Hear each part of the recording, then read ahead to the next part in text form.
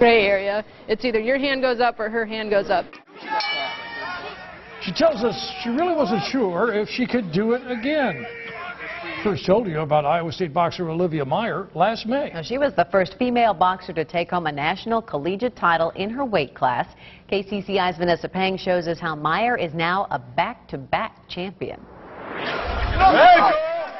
Olivia Meyer made history last May, and now she's done it again. Just to see these gains makes me feel really good as a person. Last year, around this time, Meyer became the first woman to bring home the National Collegiate Boxing Association title in her 147-pound weight class.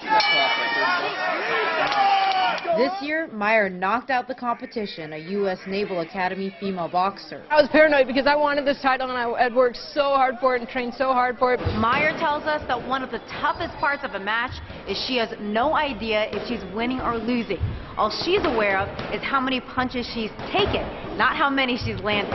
I came back and I'm like, how did I do? Did I get that? Was that mine? She recently recovered from a severe hand injury, and she tells us she didn't do well in regionals. I was so disappointed in myself, so it was a little bit of a comeback for me. She balances it well with school and work and, coming here every day, and she's made it pay off. Meyer is a junior. That means next year she'll have one more chance to prove she's #1 before she graduates. I'd like to get a third belt, so I'll really be gunning for that third belt. And if Navy comes back, I know she's going to want it, so that's just going to motivate me even more. Vanessa Pang, KCCI 8 News, Iowa's news leader. When Meyer won her first title, she was the only female boxer in the boxing club. Now, a lot more women have joined. Good for her.